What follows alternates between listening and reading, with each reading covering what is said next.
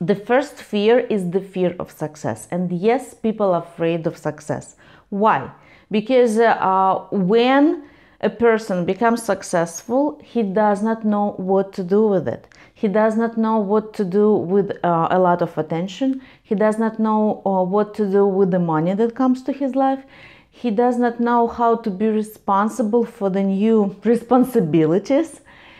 He does not know how his friends and his family will react to his success. Will they accept his success or not? Because a lot of people will feel that the more successful you become, the bigger distance you create between you and them.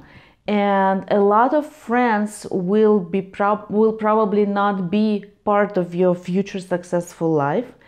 And you will have to change your daily routines. You will have to change your habits. So fear of success is one of the common reasons why people are not achieving their goals, because they're afraid that their life is going to be different and they don't know how or what to do when they reach their goal.